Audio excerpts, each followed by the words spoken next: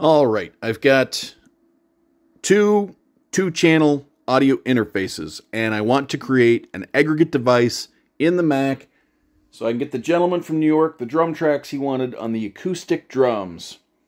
All my other interfaces are lent out to other bands right now, so I can't use those, so I'm going to use the 2-channel and the 2-channel to make a 4-channel in Reaper.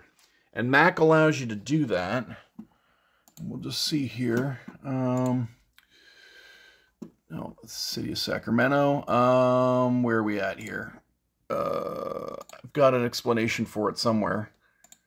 Create an aggregate device to combine multiple audio devices. With an aggregate device, you can use audio inputs and outputs from different devices at the same time with Logic Pro, GarageBand, MainStage, and other core audio. And I'm going to use Reaper, of course.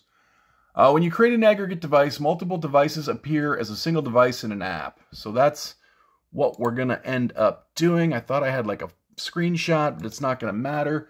You're going to go down to your Finder, and you're going to go to Audio MIDI Setup, and we're going to come down to the plus. We're going to create an aggregate device, and we're going to grab the Scarlett, and we're going to grab the Thunderbolt, and that's it. That is all there is to it. Now we'll go into Reaper here. We can get rid of the Finder. Let's see. Back down to Reaper. And we can go up here and grab the audio device.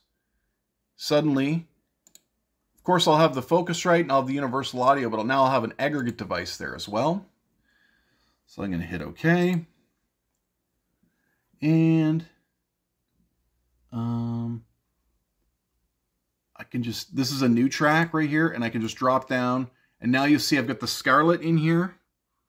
And I've got the Thunderbolt. So yeah, I got them both. So I'll be able to do, oh, you know what I forgot to do? I forgot to put the drift.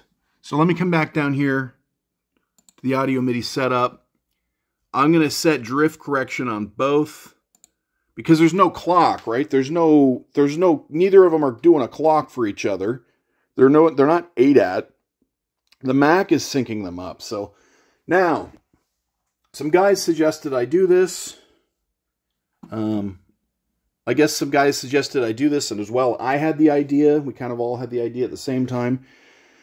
And I think it was Full Blast or one of the other characters there that said, that gave me the advice. They're like, well, it doesn't always work, right? Mac does what it can, but it doesn't always work.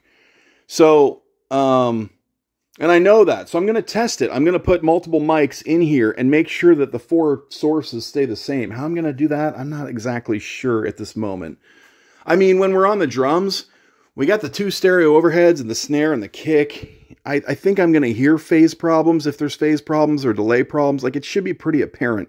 Like, do I get a nice sounding drum kit out of the deal or not? That's what we're going to find out. So, yeah, we are upward and onward. We're going to try it out. Hey, if this helped anybody, like and subscribe, comment below. Thanks for watching.